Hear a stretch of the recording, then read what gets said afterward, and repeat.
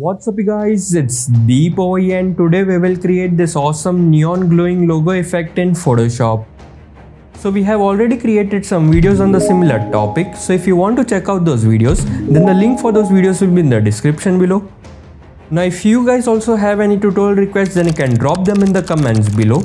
We will surely try to create videos on those as well. Also, if you want to keep learning how to create such cool things in Photoshop for free, then make sure you smash that subscribe button if you haven't already. So without wasting any more time of yours, let's get started.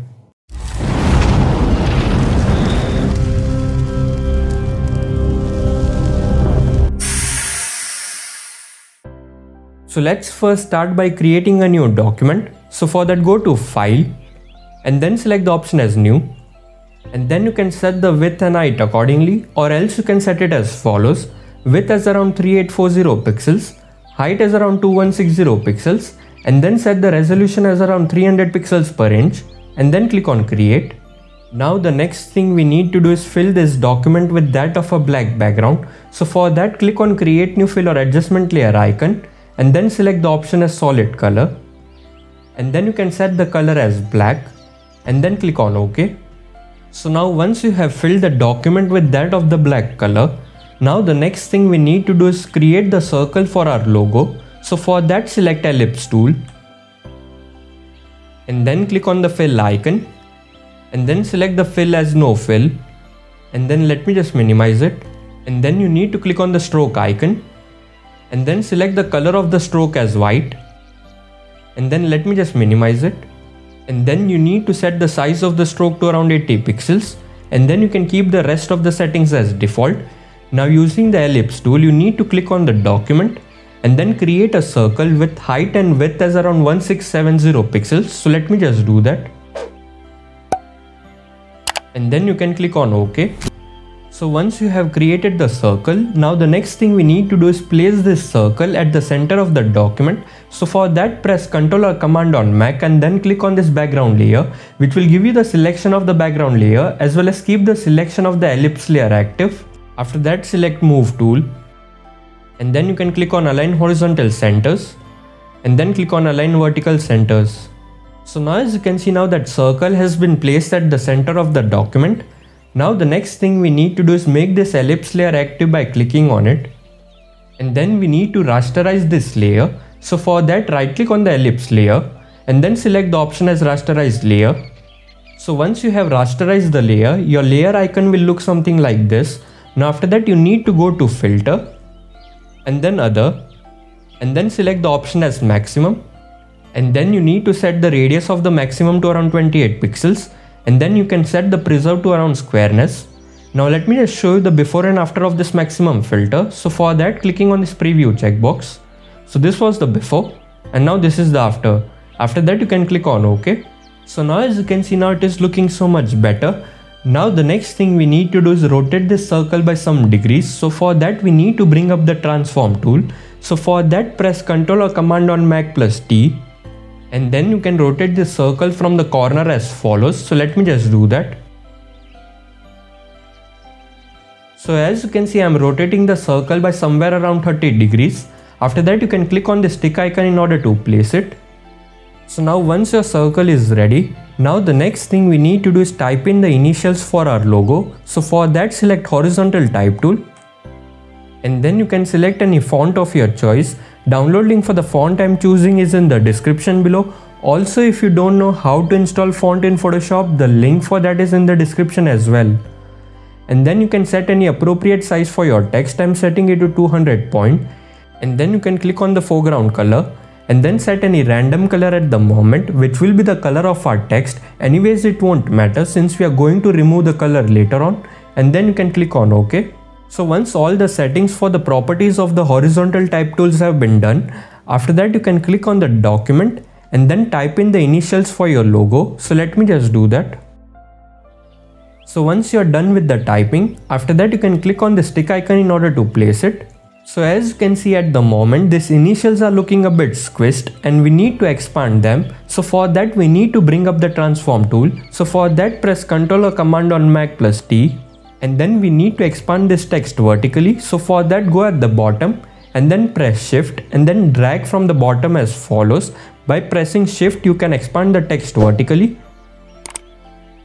So now this much expansion is looking perfect. Now after that, we need to squeeze this text horizontally as follows. So let me just do that. So now this much squeezing looks proper. Now once you're satisfied with your text, after that you can click on the stick icon in order to place it. Now the next thing we need to do is place this text at the center of the document. So for that, press Ctrl or Command on Mac and then click on this background layer, which will give you the selection of the background layer as well as keep the selection of the text layer active, and then select Move tool and then click on Align Horizontal Centers and then click on Align Vertical Centers. So now as you can see, now the text has been placed at the center of the document. Now the next thing we need to do is make the text layer active by clicking on it. Now the next thing we need to do is only keep the text around the edges and remove it from the rest of the area. So for that, we need to set the fill of the text to around 0%. So let me just do that. So as you can see, after setting the fill of the text to 0%, your text is no longer visible, but it is still present at that particular location. Now after that, you need to click on Add Layer Style option and then select the option as Stroke. Now in the pop-up, you need to set the size of the stroke to around 13 pixels, position as inside, blend mode as normal, opacity as 100%, fill type as color, and then click on the color icon and then set the color as white, and then you can click on OK. Now let me just show you the before and after of the stroke option. So this was the before and now this is the after. After that, you can click on OK. So now as you can see, now the basics of our logo is somewhat ready. Now the next thing we need to do is add some cuts around our text. So for that, we need to select Pen tool and then you need to click on the drop down over here and then select the option as Path, and then you can keep the rest of the settings as default. Now using the Pen tool, you need to create the paths where you want to add the cuts around the text. So let me just do that. So as you can see, this is the portion of the letter which I am planning to cut. Now let me just create a path for the second letter as well. So now I have created the paths of the portions of the text which I am planning to cut. So once you are done with the path creation, now after that you need to go to this Paths tab and then we need to get the selection of the paths which we have created. So for that, press Ctrl or Command on Mac and then click on the icon of the work path layer, which will give you the selection of the work path you have created. So once you have the selection, now after that you can again go to the Layers tab. Now the next thing we need to do is invert this selection. So for that, press Ctrl or Command on Mac plus Shift plus I key of your keyboard in order to invert this selection.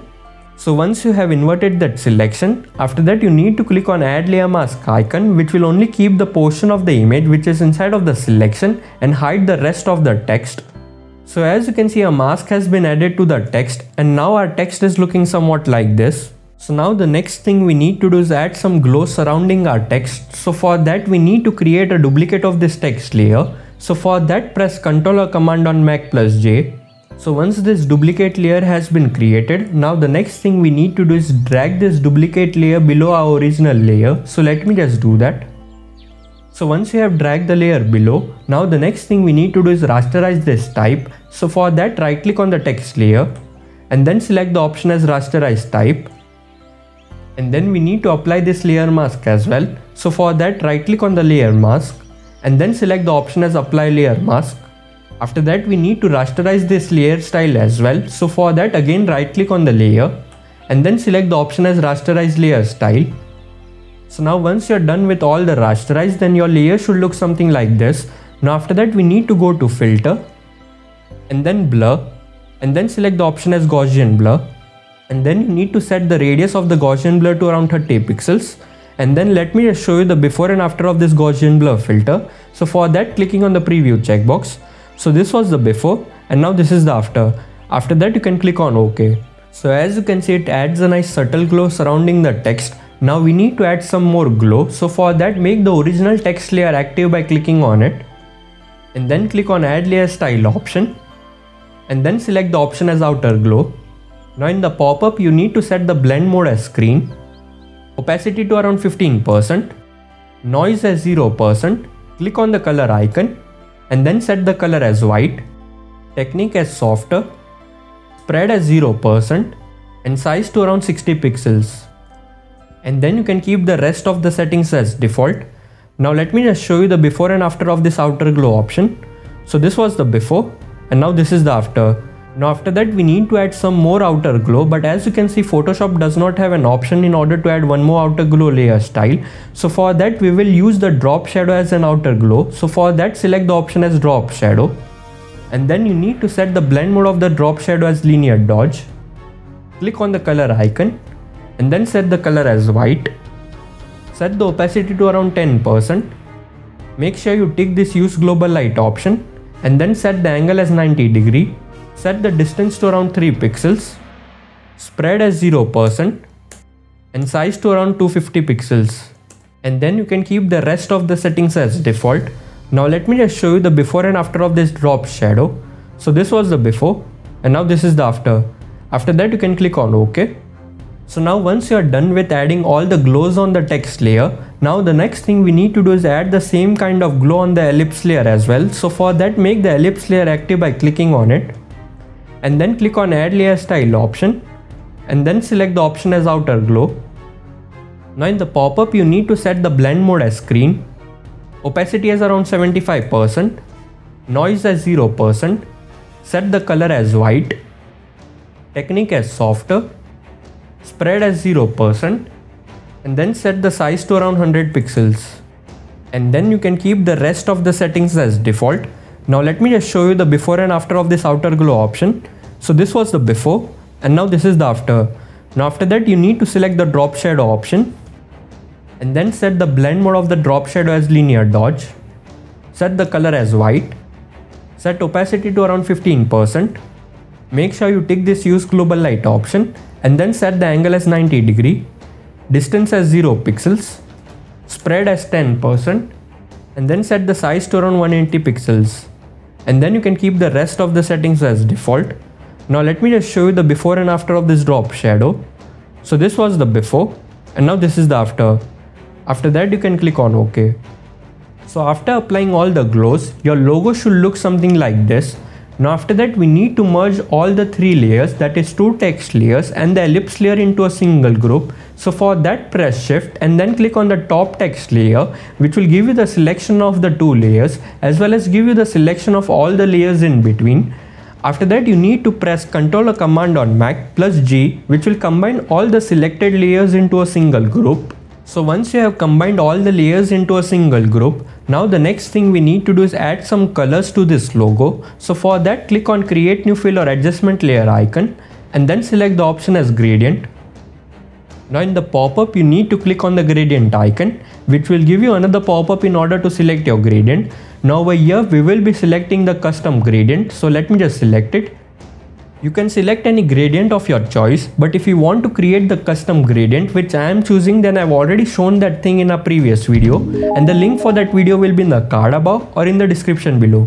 After that you can click on OK and then you need to set the style as linear, angle as 90 degree, scale as 100%. Make sure you untick this reverse checkbox and then you can click on OK. Now after applying the gradient, your image should look something like this. Now after that we need to set the blend mode of this gradient layer as soft light. So let me just do that. So now as you can see, now we have applied the color to our logo. Now the next thing we need to do is add some tube kind of effect. So for that make the group layer active by clicking on it. And then click on add layer style option. And then select the option as bevel and emboss. Now in the pop-up you need to set the style as in a bevel. Technique as smooth. Depth as 400%, direction as up, size to around 7 pixels, soften as around 5 pixels, and then make sure you tick this use global light option and then set the angle as around 90 degree, altitude as around 30 degree, click on the drop down of the gloss contour and then set the style as linear. Make sure you untick this anti-aliased option, set the blend mode of the highlight mode as screen, color as white, set opacity to around 50%, set the blend mode of the shadow mode as multiply, color as black and opacity to around 50%. Now let me just show you the before and after of this bevel and emboss effect. So this was the before and now this is the after. So as you can see, it adds a nice neon tube kind of effect. After that you can click on OK. So now as you can see, now our logo is looking so good. So yeah, that's it guys, that's the final image. I hope you guys like this video on how to create this neon glow logo in Photoshop. Now if you guys like this video, then give us a thumbs up. It helps us in deciding what kinds of topic you want to watch more. Also you can share it to the ones who might be interested in such videos, and subscribe to the channel for more videos in Photoshop. Thanks for watching. Bye bye.